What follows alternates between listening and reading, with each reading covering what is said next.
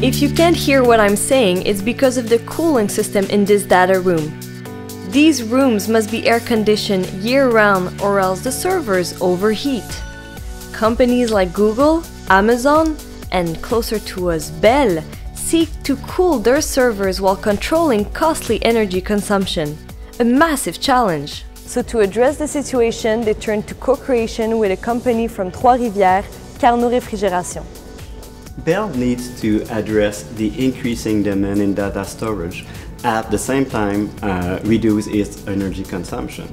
So through Écotech, we've been introduced to Carnot, and Carnot being introduced to Bell Canada issues.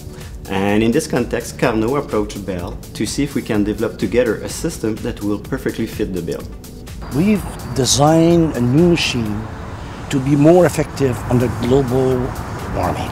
We're using the CO2 gas instead of the synthetic gas, which are very damaging for the environment. So in our mind, when we develop this system with Bell, is that to be a more reliable system, more effective, and we are using free cooling.